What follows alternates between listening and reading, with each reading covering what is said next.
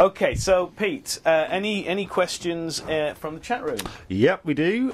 Frisbee asks, what did you, Craig, use when you were conducting your interviews? What cameras and what kind of equipment? Almost all the film is shot on Super 16, Arriflex. I did a deal with Arriflex, and I shot everything on Super 16mm film. At that time, I was shooting almost everything on film. I did a lot of music videos and my other documentaries. This began into the late 90s. There's a few bits and pieces. I had a DV camera, so in cars and in other situations, I would always have it there because you could just have a moment. The one interview that isn't is with Alan Parker, because that was an off-the-cuff one where we met him.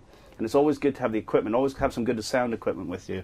You know, you can keep it in a case, just in case that moment happened. We had the film equipment near us. It was in Cannes, Chris. Right. We're on a boat.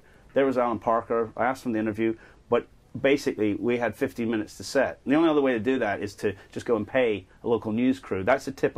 See, if you're in a film festival like that and you don't have equipment with you, I've done this twice. Just gone and cut a deal with a news crew, paid them, and got an interview, and gone walked away. You don't actually have to carry that kit around all the time.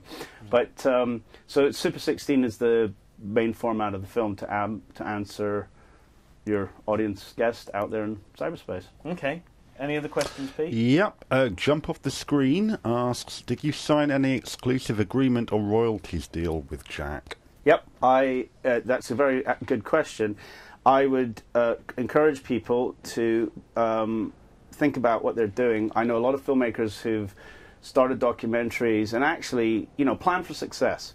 And I spent a bit of money up front legally, and the people who put money into it to protect what we were going to do, just in case someone else came along. So Jack signed a contract with us so that he wouldn't, let's say, well, actually what happened after I shot all the interviews and I was editing, he got the honorary Oscar, and he did get offers, but he was sticking with us at that point. So it's a very good thing to do, to do a contract with somebody and make sure it's drawn up properly.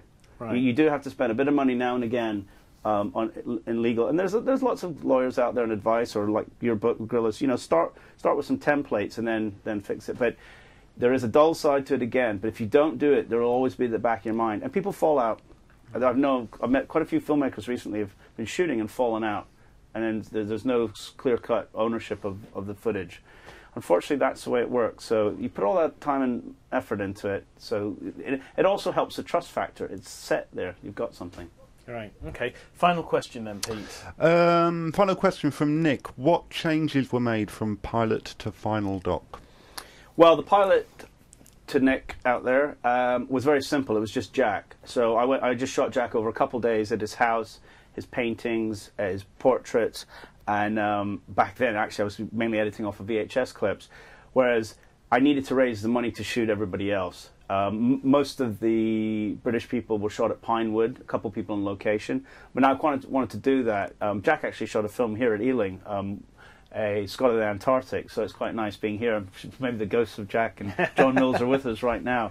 But it's expensive going out to the States and filming people.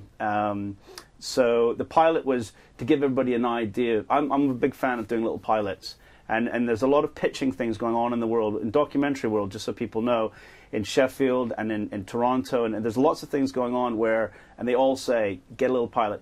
Even if you do a sound recording and do stills, I've seen really interesting things where someone's just gone in with and done some sound and photographs. It gives people an idea of a person, even the sound of their voice. But I tend to cut something about 5 to 10 minutes. And if you're pitching, or if it's a biography, or if it's about any sports person or an institution or a building, just do a little pilot. It'll get you well down the road, especially if you don't have a track record. Right. Okay, well, thanks, Pete. So, final question. I asked this everybody. What advice would you offer an emerging filmmaker? It can be anything you want. The catering one. The lower the budget, the better the catering. Okay. Honestly. And anything else? Wide references. Go to a lot of stuff. I always say, somebody came to me recently, and she'd finished a media course and was applying to BBC Manchester. And I gave her a Super 8 camera and one roll of film. And I said, think of an idea and shoot it in camera. Do that. And she said, oh, I've never used the camera. I said, it's very simple. Don't fear. And she did that, and she got the job at BBC Manchester. Right. So there's lots of ways. There's lots of ways to crack that nut. So if 20 people around you are on HD, it's not that you should go and be different to stand out. But you're fighting for people's time, you're fighting for people's attention, and there's lots of ways you can add on top of your core story or your core idea. Just like Sam earlier, you need something above and beyond the sea of other people out there. Well, see what registers with you. I think you wander around. You know what I do? I walk into newsagents and look at all the magazines, and then I go, which one catches my eye? And I go like that, and I buy it, and I go, why did that work? It's so easy, because mainly it's people's faces. It's 100 people's faces, model it, and you just go, open your eyes, you go, all right, 2 things caught my eye. Just start like that. I do that. I actually still do that.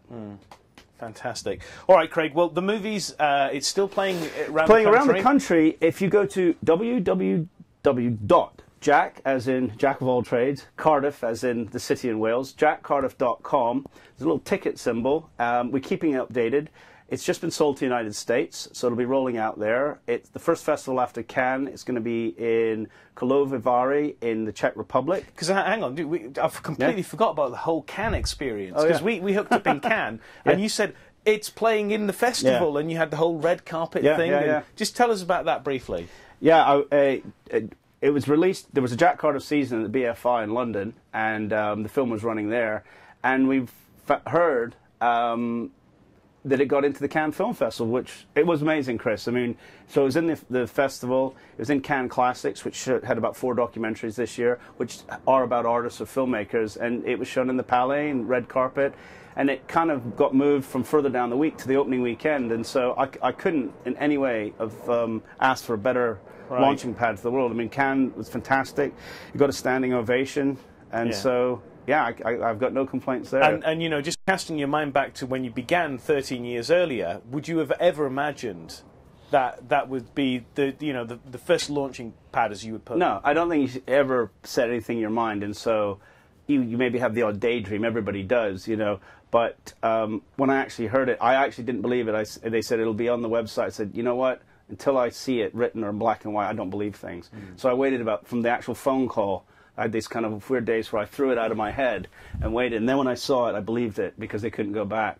It's fantastic. So yeah, always aim. You never know where you're going to end up, Chris. You know, we started in Bournemouth. Running around in the middle of the night, with bad catering, and here we are chatting. So and never. There are really low points. I've burned a lot of weekends sitting alone doing stuff. It's not a heartthrob. It's not a sob story. You've got to put a lot of time in there. It does.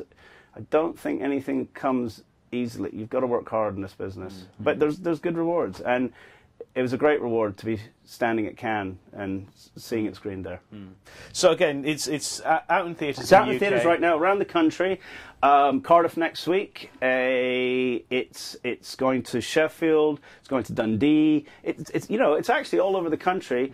If you go to www.jackcardiff.com, it's there, and it keeps getting updated. It's coming back to London, so it's out there for a couple more months in the cinema. When's it going to be out on DVD and Blu-ray? DVD's coming in pretty soon, in the next 8 weeks, I believe. Blu-ray, they're going to hold for a little while. It's expensive, so in fact I just came from doing the DVD extras. A lot of DVD extras. Great stuff. If you want to hear much more of Martin Scorsese, Alan Parker, Jack, the relationship with the cinematographer, that's the nice thing about it, more action stuff.